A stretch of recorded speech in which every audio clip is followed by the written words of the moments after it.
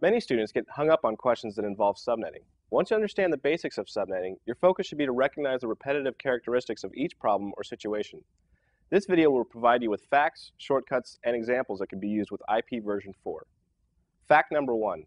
Class A addresses always start with a subnet mask of 255.0.0.0. That's also known as /8. Class B addresses always start with a subnet mask of 255.255.0.0, and that's also known as /16. Class C addresses always start with a subnet mask of 255.255.255.0, and that's also known as /24. Looking at these subnet masks in their different forms, dotted decimal, slash, and binary, you can begin seeing the patterns that will speed up your ability to solve subnetting problems, many times without the need for a paper and pencil. Let's look at an example with /9, /17, and /25. While this is not a normal or classful breakdown of a subnet mask, it allows us to see that the first bit in each octet to the right of its subnet mask has changed from a 0 to a 1. This means that the Class A mask has changed from 255.0.0.0 to 255.128.0.0.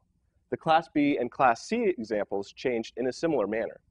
Now, if you look at the example with /10, /18, and /26, you'll see that again, the next bit in each mask has changed from a 0 to a 1. Each time you change the adjacent 0 to a 1, you increase the number of subnets by a power of 2. Look at the second example, the one with /18. 2 bits were changed from 0 to 1, so 2 to the power of 2 equals 4, and that's the number of subnets that have been created. Looking at that example, you've reduced the number of host bits that can be used by 2. So the hosts per subnet were reduced by a power of 2. That is, the 16 bits that were in the Class B default subnet mask that provided around 65,000 IP addresses in a single subnet have been reduced to 14 bits. This results in 2 to the power of 14, or around 16,000 IP addresses per subnet. So you get 4 separate subnets, each having 16,384 IP addresses. Look at the different slash examples, pausing if you need to. Try to recognize the repetitive characteristics that occur as the subnet mask changes. The repetition cycle continues no matter which octet is used. Focus on the 8 bits that are given here. Be certain to identify and remember the default mask that is associated with the problem you're given. Here's some quick tools for subnetting. There are many options used to quickly reference subnet and host boundaries. The examples in this video have been found to be successful in the classroom. Remember that when you're taking the CCNA or any other Cisco exam requiring subnetting, you're provided with a marker and eraser board for notes. We recommend that in addition to any data dump you write before starting your test, you draw out at least the Class C and Class B subnetting diagrams in this video. Normally, the subnetting questions only apply to Class B and Class C ranges.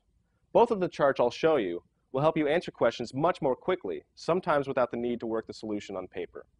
Look at the Class B chart. You can see the last 2 octets are available for subnetting. The chart has 2 columns of information in the last 2 octets. The bits going from left to right represent the networks, or in this case, subnetworks. The bits going from right to left represent the hosts per subnetwork. So if you borrowed 4 bits from octet 3, draw a line between bit 4 and 5 on the 3rd octet. Looking at the chart, you can see that you have 16 subnets, and each subnet has 4,096 host IP addresses. Now, if you borrowed 5 bits from octet 3, draw a line between bit 5 and 6. You can see that you have 32 subnets, and each subnet has 2,048 host IP addresses. Now let's look at the chart for Class C subnetting. There are 2 columns of information in the last octet. Again, bits going from left to right represent networks, or in this case, subnets. Bits going from right to left represent hosts per subnet. Using this Class C chart and borrowing 4 bits, draw a line between bit 4 and 5. You have 16 subnets, and each subnet has 16 host IP addresses. If you borrow 5 bits, draw a line between bit 5 and bit 6. You now have 32 subnetworks, with each subnetwork having 8 host IP addresses. Taking the time to draw these 2 charts before starting your exam will speed up the time it takes to find a solution to a subnetting problem. Normally, you'll be presented with one of the following types of subnetting questions. Subnet to find a specific number of subnetworks, subnet to find a specific number of hosts per subnetwork, determine the subnetwork assignment for a specific host IP address, determine the type of address that is presented in the question, such as host IP address, network address, or a broadcast address. In this example test question, you have a Class B IP address where 11 bits have been borrowed to create subnets. Based on the subnet mask, you should see that there are 5 bits available for hosts. 2 to the 5th power equals 32. that tells you that there are 32 hosts in each subnet. So the subnetwork would increase by 32. Looking at the address's fourth octet, you see the number .48, which falls between the .32 subnet and the .64 subnet. And you also know that this example, .48 is not a broadcast address. The only logical answer is option 1, which is a usable host address. In this example question, the Class B address again has 5 bits available for hosts, and the subnetworks will again increment by 32. The fourth octet number, .56, falls between the .32 network and the .64 network.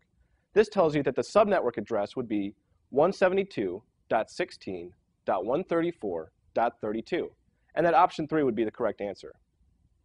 In this third example, you're provided a topology and asked to determine a subnet mask that would be appropriate for use by the company. The number of host bits needed are 5, as this allows 32 IP addresses per subnet. This eliminates option 4, as there are only 16 IP addresses per subnet, and it eliminates option 1, as the subnet mask has 6 host bits.